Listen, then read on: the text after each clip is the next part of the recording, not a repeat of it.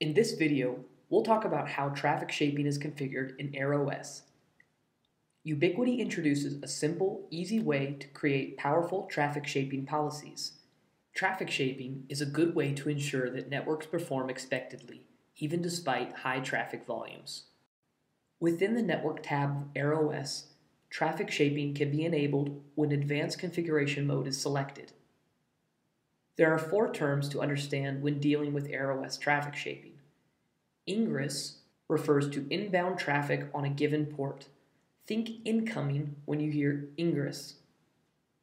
Egress refers to outbound traffic on a given port. Think exiting when you hear egress. We recommend using traffic shaping to control egress traffic because it is more efficient in the egress direction. When a port accepts ingress traffic, it cannot control how quickly the traffic arrives. The sending device controls that traffic.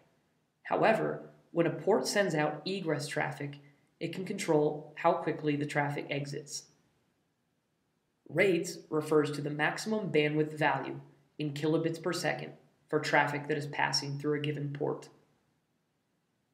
Burst refers to the data volume in kilobytes that is allowed before the egress maximum bandwidth applies. Burst is similar to a bucket, which, once filled, starts rate limiting. As the bucket empties, or as time passes, traffic again may pass without limits, until the bucket fills once again.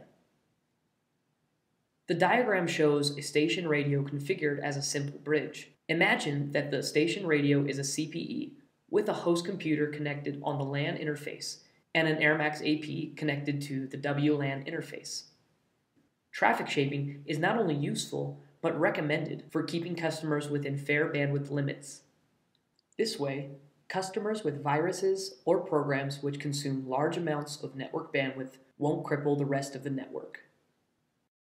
For a client with a 10 megabit down, 5 megabit up package, the egress LAN rule reflects download speed, while ingress is left disabled. The egress WLAN rule reflects the upload speed, while ingress is once again left disabled. By leaving burst set to 0, customers will pass traffic at the specified rates as long as they have traffic to send or receive.